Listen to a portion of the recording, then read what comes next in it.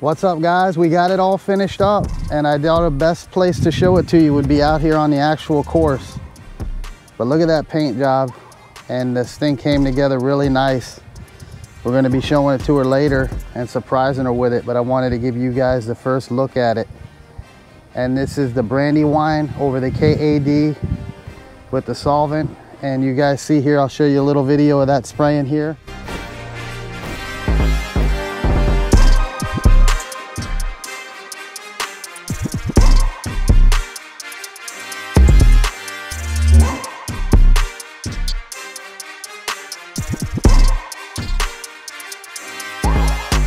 You guys know we started from an older cart, redid everything on it, stripped it down, did the body work, bought new wheels, new headlights, new windshield, new mirrors, new roof, and had the interior reupholstered from my buddy.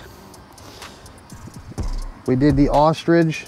It's got red stitching in it, and then we offset it with a little different vinyl here to complement the ostrich. But we went ahead and did everything over on it.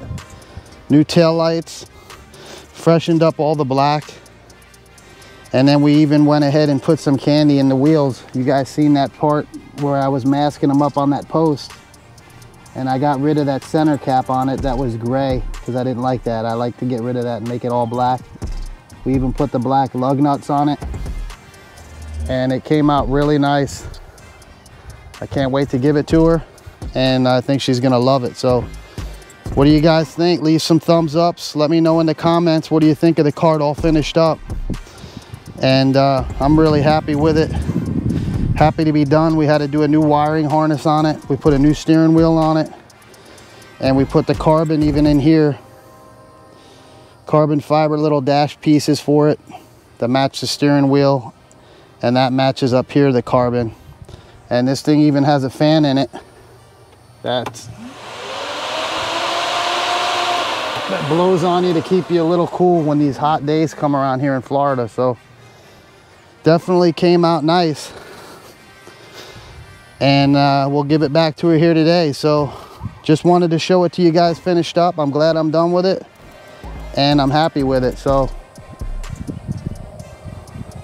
till next time, you guys know what I always tell you. We'll see you on the next one.